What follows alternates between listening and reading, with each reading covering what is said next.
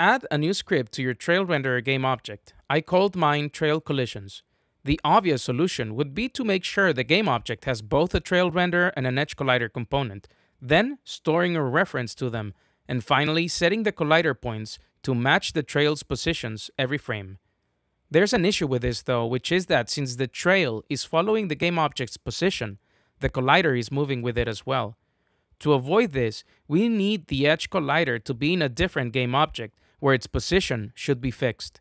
So instead of adding an edge collider 2D to the same game object where the script is at, I will create a new game object with an edge collider 2D component and store a reference to that component as my collider variable.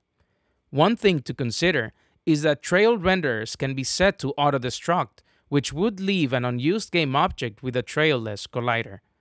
To avoid this, you can use monobehaviors on destroy method to make sure it also destroys the collider component's game object. What I did to reuse unused colliders is to instead add them to a list when the Trail game object is destroyed, and when creating a new collider, I first try to get one from that list.